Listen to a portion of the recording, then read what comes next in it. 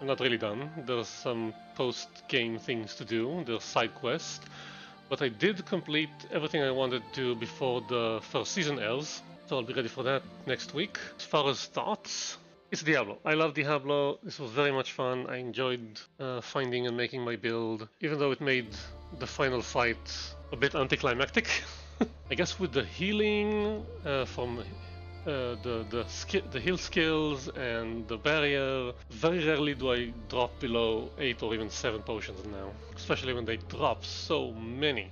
They drop too many. What I'm mostly looking forward to now is going to a higher world tier, because this was rather easy. I like that we can fast forward credits now. No game should do this. I mean, I want to watch all the credits, especially when they're cool pictures. I want to do it quickly. I guess pay my respects to people who worked on it, even though they only show up on screen for a second. I don't really like this ending, and I actually wish I was given a choice.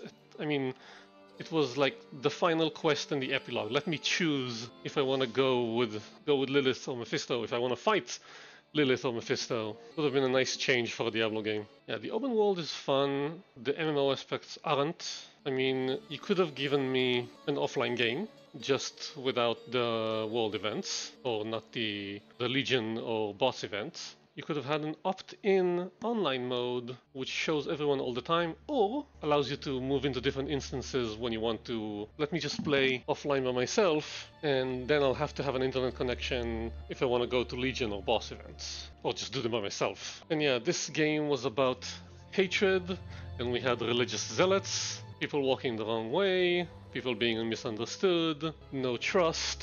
But no, games are not political. Quite reflective of what we have going on nowadays.